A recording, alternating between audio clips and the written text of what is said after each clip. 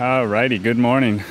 It is day 6, and for a second there, I thought my phone wasn't gonna work anymore. It said recording failed. So I lost a little bit of footage, but that is how these things go.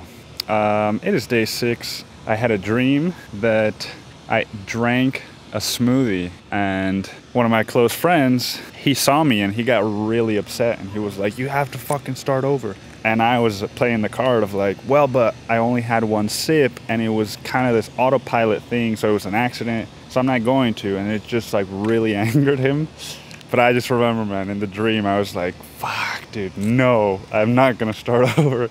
So it was a relief to wake up from that and realize that I had not actually reset. Anyway, it is about 100 degrees already, it feels like. I had a hard time going to sleep last night. Like, I usually read before bed, and I'll read, for like 30 minutes to an hour. Usually that's like enough for me to fall asleep. And if that doesn't work, then I'll usually bring out my phone and listen to a podcast or something. Last night I couldn't do that, so I just read for like 2.5 to 3 hours. And I think part of it was the book I'm reading is so damn good. It is Educated by Tara Westover. It is like what I aspire to write in my memoirs. But anyway, I am late for work because my recording failed initially, so I've got to go do that now. Oh, it's a Saturday. It's the same for you. It's every day's a Saturday for you. Oh, you got my thing. Be careful, buddy. Get your claws out of it. Get your freaking claws out of it. Oh, thank goodness. Who's the cutest dog in the world? Who's the cutest in the world? Oh, it's you, it's you, it's you.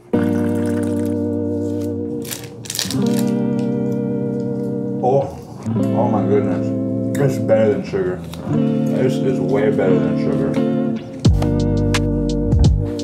Alright, I got very caught up trying to recreate one of my favorite soundtracks, and it's actually turned out quite nice, but I don't want to spend the whole day today making music again, because that would just feel like distracting myself. I've been doing that for 2 days now, and it's taken up a lot of time, so I'm gonna eat this food right now, then play around with GarageBand for like an hour tops for the rest of the day, then journal, go on a walk, get my body moving, and do more reconnecting and not disconnecting. In case you haven't noticed, every time I come and eat breakfast, I have this little guy begging for food.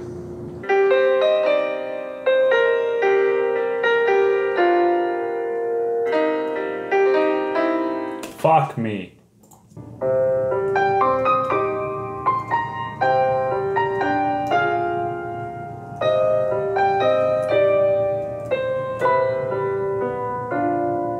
Time to get some shit done.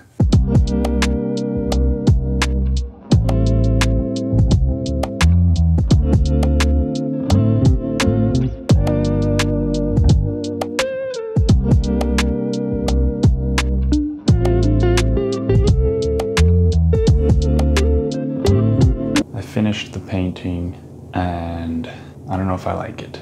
It looked different in my mind. In my mind, I thought, I want to do one of those alphabet soup things. Not soup, but those, like, not the crossword, but the other game. I want to do one of those that says, stop doing so much. And I just feel like I can't tell that it says that right away. Like, it takes me a second.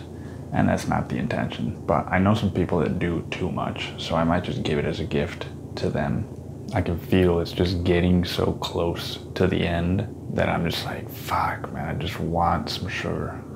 To escape, man. There's a part of me that just wants to escape. In a way, I'm still escaping, to some degree, by painting this fucking sign, by making so much music. It's like, I've just done a lot. So I guess the lesson there is that perhaps the goal is not to remove the distractions, but to understand what they are distracting me from. Something to think about. This is my 3rd beef stick of the day, which means I'll only have one left for tomorrow. See how we do. It looks like they boarded up the entrance to the trail, but lucky for me, homeless people don't give a fuck, dude. Oh no, they put a fucking lock on it? Can I climb through there? I guess we'll find out. Bro, why are they doing this? Ugh. Well, that sucks, man. I mean, it'll work for today, but this is not a long-term play. Ugh. What the fuck? Why? This is my walk. Why would they do this? Man, that's just legitimately sad. I mean, after the series is over, it'll be easier to come without the camera and the microphone and all this. So I could still technically make this walk happen if that stays how it was just now, but I have a feeling that it won't. I think it's just the homeless. I've noticed several times that homeless people will come in and steal water. But fuck, I've got 6 more months left at my apartment, and this walk was my favorite thing about living here. I don't know, man. Guess cross my fingers, hope that the homeless keep finding a way in so that I can keep finding a way out.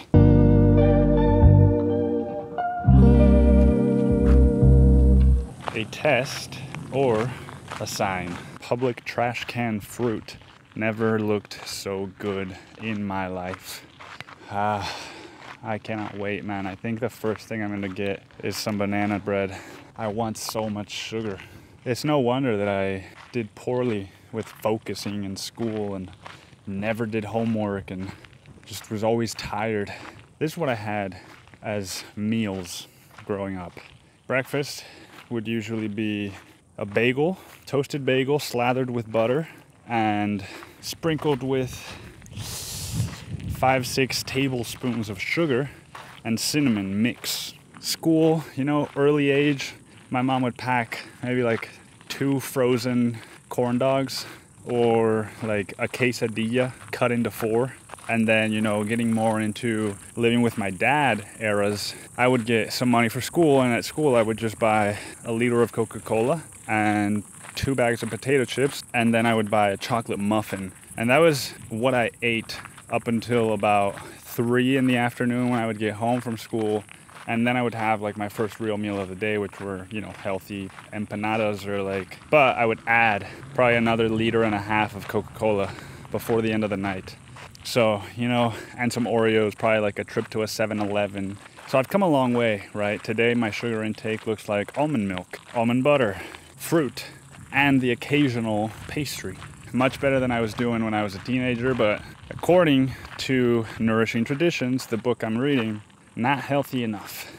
Sugar's just, it's hard, man. It's in everything, and it tastes so good.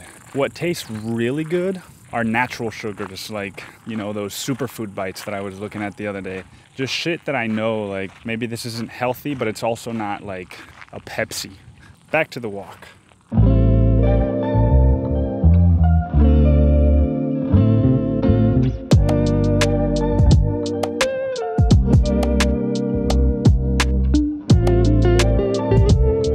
I am in denial. They cannot take this walk away from me. I will climb that fucking wooden wall if I have to. Yeah, man, it's just so beautiful. And this is my happy place. This is where I come to reconnect. Just another reason, another sign that I have to leave this neighborhood. You know, first we had supposed break-ins into our mailroom, and then we had a flood. Then we had our power cut. Now there's this fucking trails being closed. There was somebody was literally shot and killed like across the street from my apartment. Not even from the building or the complex, but literally my apartment. Somebody was shot and killed by police. And I actually woke up during that gunfire. So living in the city, man. Living in the city. It's just getting pretty not ideal. And it's interesting, man, because on one hand, you know, I can look at all this through the lens of like Gotham. The reality is that there are enough things happening like would be happening in Gotham to where I could see that, and I could definitely paint my world that way. Or I could just go to my little spiritual community events and my group things and just pretend like that's all that is happening, right? And obviously it's a mix of both, but I definitely feel like both of those worlds are lacking an acceptance of each other's perspective. And sometimes I feel like I'm caught in the middle, right? Where I'm like, hell yeah, I'm all about spirituality and feeling my emotions and doing that work. But then also, hey man, you know, it's important to stay up to date with current events to a certain extent. Food shortages. It's important to know that that's happening. Hyperinflation. It's important to know that that's happening. Biden fell off a bicycle. Maybe not as important to know that that's happening. So, you know, I still pick and choose what I tune into, but I don't think that that whole mindset of like, oh, well, I don't watch the news anymore is actually very safe. And now, of course, I'm not talking about CNN and fucking no, don't watch that. But I'm just saying, like, staying up to date with legitimate journalists, reliable sources of information. Not fucking Beyonce or Lady Gaga, you know, not that bullshit, but actual people with their boots on the ground. You know, like I talked to a guy from my men's group that was visiting from Australia, and he literally told me how it is. You know, he said like, yeah, man, it's not as bad as they would make it seem, but people definitely in Australia, they have just this bizarre undertone that was left over from all the shit that happened and is still kind of happening. So he said, you know, like I can still kind of live my life, but it's not the same. And, you know, so now I have actual somebody from Australia telling me how it is, at least where he's from, which I think was like Perth or something like that. Just some thoughts from the walk.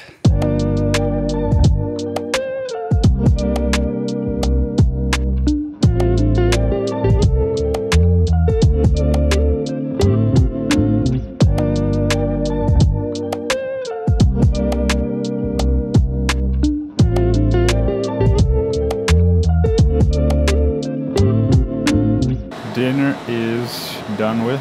There's a beautiful hue of pink and purple in the clouds right now as the sun finishes setting. I'm just gonna enjoy the last couple hours of the night before bed and read more of Tara Westover's Educated, which is just blowing my mind. Maybe journal and yeah, call it a night. I feel like as much as there have been little bouts of like I want sugar or I want to masturbate or all this other fun stuff, I mostly feel at peace, man. It's weird, man. Like, it's been easier not to engage in masturbation or consuming sugar, all these things, as soon as I just said, like, I'm not doing it for X amount of time. Whereas when it's just kind of a free-for-all, I'm like, well, I could do it today. Why not? Because I could do it tomorrow again. And I could do it the next day. And it's like I could just do it whenever I want. So I'm just going to do it all the time. Going on that walk and just seeing the access point blocked off like that just gave me like just a bad feeling about what's happening in Austin. The change, which, you know, I know that it's inevitable, but it just felt very sudden. Going from performing improv, going on dates all the time, and riding my bike to my favorite food truck before it moved. Going from that to just, I don't even want to go downtown, you know? And I don't know how much of it maybe is that Austin has changed and how much of it is just that I've changed, because the people at these places probably are the same people, but over the last couple years, man, I don't see any of them or any of it the same.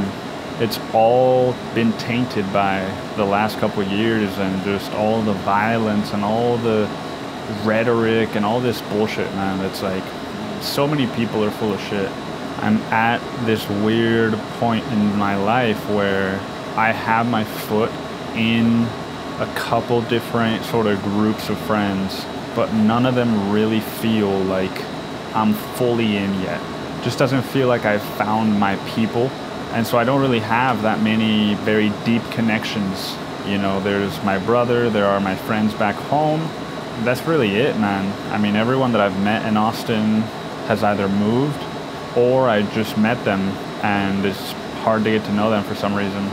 Although I will say, there is a group of friends that I saw the weekend before this challenge started, and I was actually talking to the guy that was hosting the party. This was where Patty was, and his name is Justin. And I remember we were just lying down on the floor talking, and he was telling me these really interesting stories from his years in LA. And at some point I remember just saying like, yeah, man, just knowing that you guys are on the same page as I am about this whole COVID nonsense and all this stuff, that alone makes me feel safe with you guys. Just that. And he said, well, yeah, man, it's because we're not fucking gaslighting the shit out of you. And I was like, yeah, man, that's exactly it.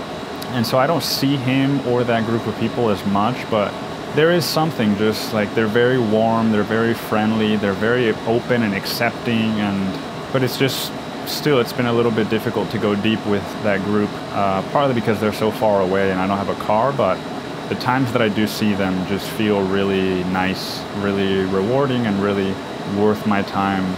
But yeah, so wrapping up day 6, I feel pretty even-keeled, pretty optimistic that I'll make it through. There's one more day. I have 1 beef stick left. That is going to be challenging, but I will make it work. I don't know what I'll do tomorrow. I have the day off. Probably a little bit more fun, a little bit more disconnected from my computer and from gadgets. So yeah, thank you for tuning in. Thank you for spending this beautiful, beautiful Saturday with me. Have a lovely rest of your day, and I will see you in the morning. Bye-bye.